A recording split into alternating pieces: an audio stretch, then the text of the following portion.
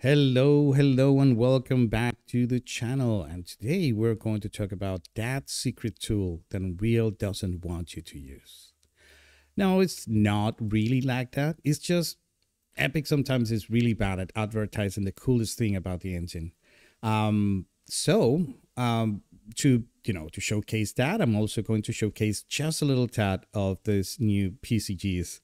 They are great, bless them. If you load them into your scene, and you intersect them with your landscape, they are going to be wonderful. You can duplicate them, and you're going to have a different distribution every time around, and everything is going to have a good contact with the landscape. They are cool. They are undoubtedly very, very, very good. But the thing is that, you know, I love them in this, small shape, because when you grab them and you set them, big enough, then, most of that organicity is a little bit lost. Maybe I don't know how to play with them, on a professional way. And I'm betting that this thing, it's a lot better than what I can do with them. But yeah, I truly love them, in this little package, right? So you can have, a couple of rocks that you can distribute artistically. Having a lot of artist control is very important, right? But then how to do it, because it's tedious, right? Going through this thing and, trying to make them spread around in your level, it might take a while, right? So that is where the very secret tool comes around, all right? And it's something like the foliage tool. And let me tell you, the foliage tool won't work with blueprints, all right? So it just works with foliage assets. And that's a thing, right?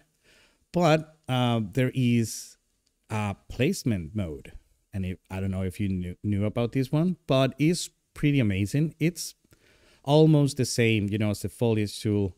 You have a couple of tools. You have all the placement, alignment, size, randomization, and, almost everything that you would find with the foliage tool. But in this case, you can spread around or, scatter around blueprints and static meshes if you want, skeletal meshes, particles, everything, sounds, whatever you want. And in this case, you can also spread around PCGs, and it will have this mirror content browser selection. And it's pretty awesome because, you can simply select something from your outliner, and that is the thing that is going to be right there for you to start painting around, right?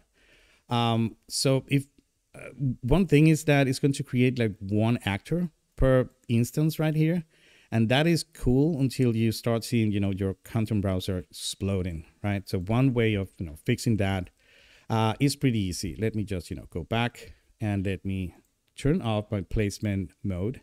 And I can go here and create a new folder. And I can right click on that folder and make it current. So now if I go back to my placement and I start, painting with those PCGs like that, they're all going to be contained into that folder, which is also amazing about 5.2, right? Doing that kind of thing. So this is amazing. Each and every one of them will have their own distribution. And even, after you set them down, you can keep, editing them. That's also a magnificent thing, right? I can see that, there are a little bit floating, all right?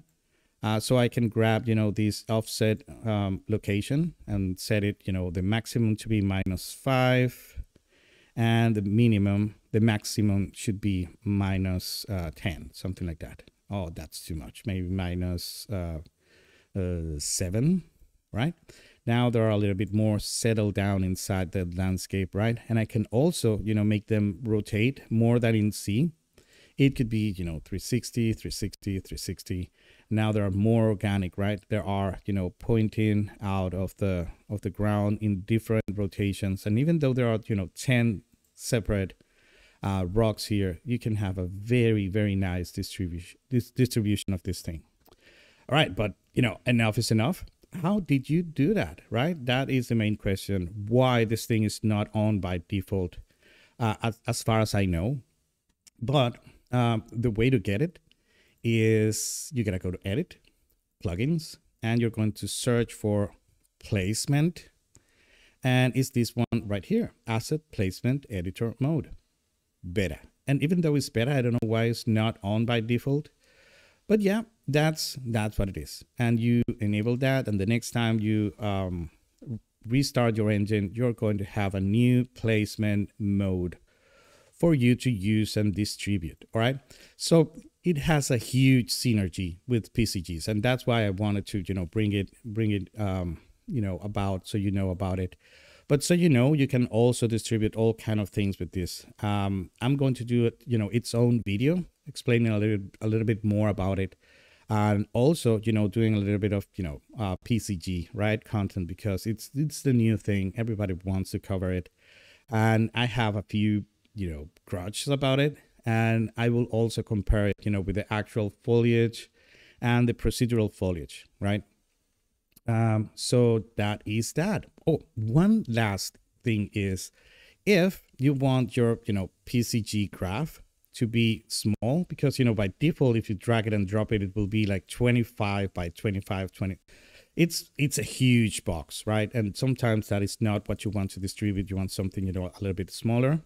Another tip is go to your project settings, and you go down until you get to plugins, and in the plugins should be the PCG plugin, and this volume scale is the default that it will use when you drop it, right? And I hate it to be so big, like 25 meters. I want a tiny 1 meter PCG. So this is like the only downside of using this method, and that is but that by default this is the default, right? I tried to change it from the inside of the PCG, and I couldn't. At least I don't know how to do it. But yeah, if you set it here, then every time you paint, there are going to be by default 1 meter volume boxes, right? Although with the minimum and maximum scale here, you can also change it a little bit as you wish. But yeah, that's it. And right, that was 3 tips today. All right, cool. So take care, and I love you all, and I see you on the next one.